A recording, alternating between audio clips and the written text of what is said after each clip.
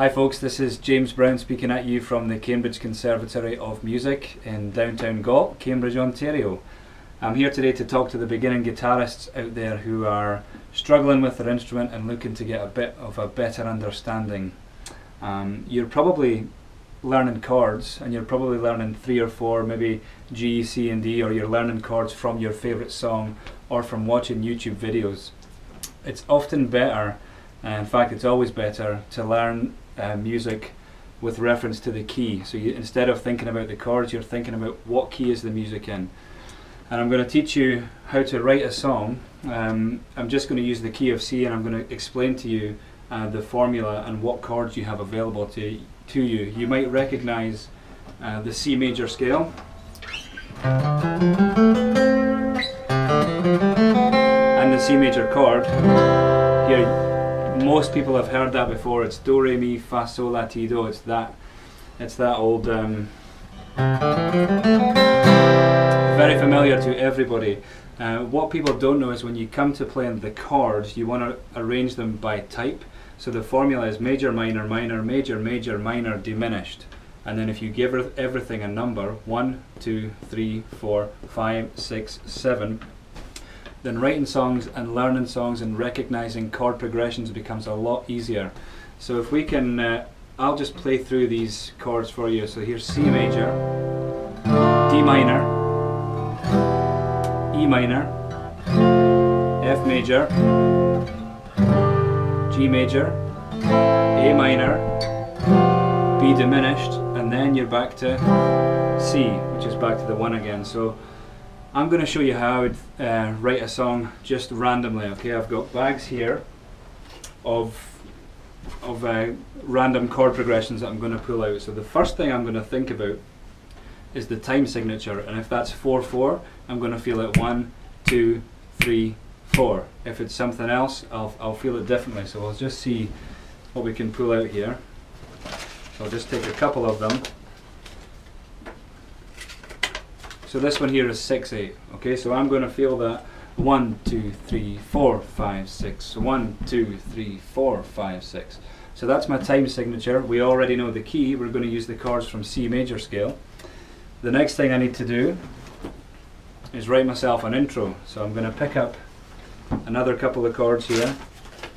This one, which is, that's a 1/4, a 1/4 times 2. So my intro is going to be a C major, which is the 1 chord, to an F major, which is the 4 chord, and I'm going to do that 2 times. Okay, so then I need a verse.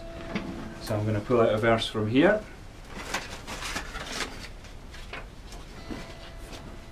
A wee bit too many of them.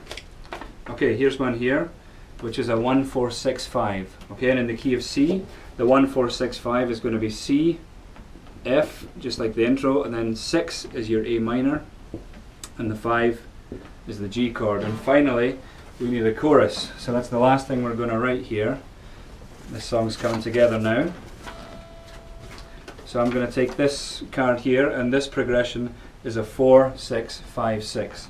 So in the key of C, my chorus is going to start with an F, 4-6-5-6. It's going to be an A minor, and then a 5 is a G, and then a 6 again as an A. So I'm going to do everything 2 times.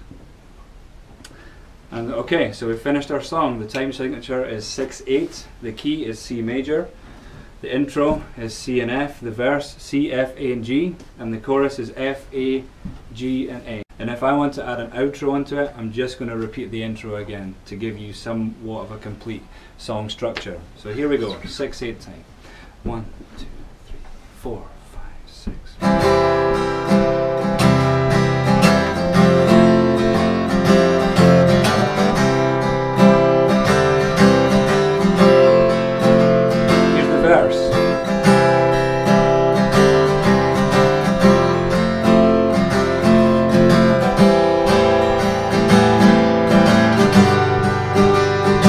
Time.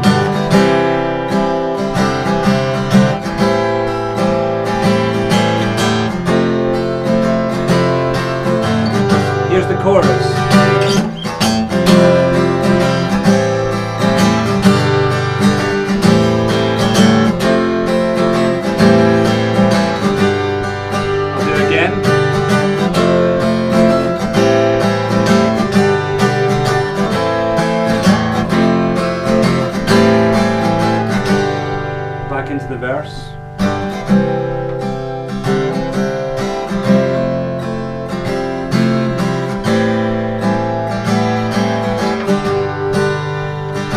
Now outro.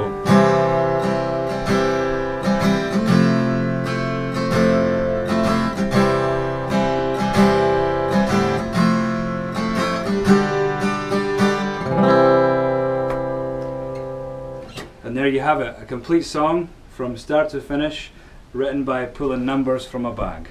Okay, and if any of this is very difficult for you to understand, please get in touch with us and we'll gladly give you some lessons to explain everything to you. Thanks very much for watching.